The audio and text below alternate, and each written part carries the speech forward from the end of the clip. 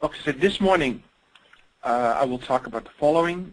We looked at the people that were attending this seminar, and some people were relatively new to this, so I will spend about 2 minutes about explaining about triples and graph databases. Then I'll spend another minute talking about AllegroGraph features. I really promise I'll keep that short. Then I will look at how AllegroGraph in the past was doing a loading, indexing, and querying. And I can already tell you that we were doing really well on loading and indexing, but we were slow when we were querying on reasoning triple stores. And I'll explain why that was. Then, as Steve just mentioned, we've been working hard on a query optimizer this winter. And I will give you some statistics for how we're now doing, where we compare 3.1 versus 3.2, and we'll compare AllegroGraph versus some other triple stores that start with an O and that do reasoning too. And then finally, I'll show you a little bit how we do things internally when we take SPARQL or Prologue queries and make them fast. I have to apologize. The people that usually listen to my talks is usually I try to have not too much code recently, but this time there will be a little bit more code again. Our director of sales always tries me not to do it, but he's having a baby right now, so I have my chance to go a little bit deeper into code. But let's start with graphs, triples, and the triple store. So for those who've never worked with a triple store, if you look at the relational database, you usually start with making a schema, and then you fill in the data in your schema.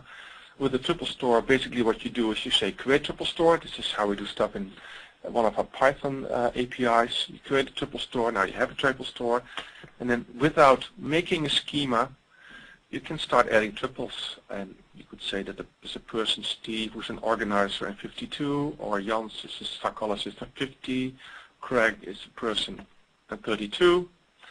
Oh, this is still very regular. Why not do this in a relational database? Well, the first big difference is that in a triple store you can add one-to-many relationships incredibly easy. No indirect link tables, you can just add it, and because this is the semantic web, you can say whatever you want to say. So I can say that person one likes pizza. And then you have a graph.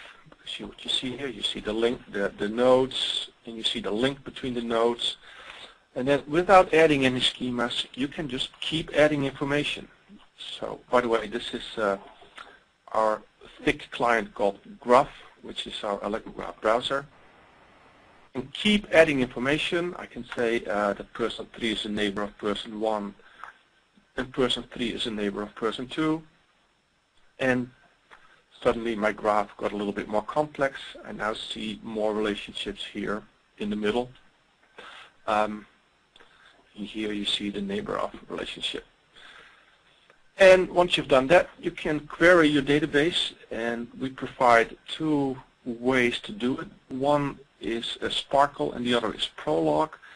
SPARQL is the W3 standard for querying databases, but it's like SQL. It's an access language, whereas our Prologue is the thing that you see here. Looks for simple queries nearly the same. It's more like a full language where you can make rules and do slightly more complicated things than you could do in SPARQL. And then with the triple store, you can do reasoning too. So I could add a triple that said first name domain person. In English that means every subject that has a predicate first name must be of type person. If I add that triple, then suddenly we see that person 1 and person 2 and person 3, who all have a first name, are now suddenly a person. So this is probably the shortest way ever to explain what reasoning is in a triple store. So that about the triple store. We have on top of that a thick client on Windows and on Linux, unfortunately not on the Macintosh, where you can do SPARQL queries, and then here you get your results. I can click on something and suddenly I get the full graph for the results of my query. And so this is the graph view of the results of a query. And if I wanted to look at this thing, I could click on that and I would see more details of a particular node in the database. So this is more like a traditional database view. And then in 3.2 we will also release a new web browser for our Triplestore. It's called the AllegroGraph Web Browser, and I give a small quick demo of that. Oops, let me go there. So this is the AllegroGraph Web View. I can do queries. I can choose here between SPARQL and Prologue. I'm doing this. So what we see here is I have a Triplestore open. Actually, I have a few Triplestores open. Here's one, which is the Lubum 8000. I'll talk about that one in a little while. It's a Triplestore that has 1.1 billion triples. In this database, the reasoning is enabled. Here's some namespaces that I've added before. And then I can go to the recent queries, and I can say, take this SPARQL query. And it already executed it. So this is, let me do this for a new query, otherwise you won't believe me. So I will say new, and so one of the cool things, by the way, about this web browser is that it does parenthesis matching. And so what you see here is it will match the, it will match and it will do the indentation right. And I can execute it, and here I get the results, and I could click on any result, and then we'll see that there is a graduate student 44, there's an email address, there's a member of something. This is artificial data, by the way, from the Lubum benchmark. And I can do the same queries in Prologue, so this is actually the same query in Prologue, and you see the same result here, and then again I can click on that and I get into this data in this view. Okay, so this is about a Triplestore. Let me go back to the presentation. Some features of AllegroGraph.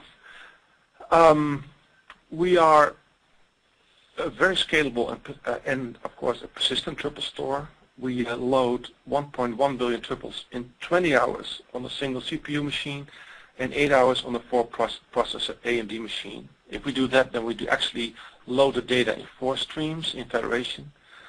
Federation basically means in our system that you can have a collection of Triplestores on the same machine, on our different machines. Then you create a federated database, which basically is a set of pointers that point to other databases. And then our Prologue and SPARQL and Reasoner will work against this abstract store, and the query engine will figure out where your triples are. We are compliant with all the standards, so we don't lock you in. So we do RDF, RDFS, OWL, and SPARQL, and all the other things here. We have one proprietary thing, which is this RDFS++ Reasoner, which is not a full OWL Reasoner, but a subset. So we do everything in RDFS, and then OWL things like inverse of same as has value, transitive property. It might be proprietary, but both Oracle and OWLIM are basically having the same reasoners. And I guess that in the near future there will be some kind of standard for the slightly more restricted OWL reasoning. And then we do full text indexing, and we have Java and Python interfaces to the Triplestore. And in addition, we do some things that no other Triplestores do. We native data types like numbers and dates are part of our entire indexing scheme. So we are just as efficient as relational databases in doing range queries. And given that we have that feature, we also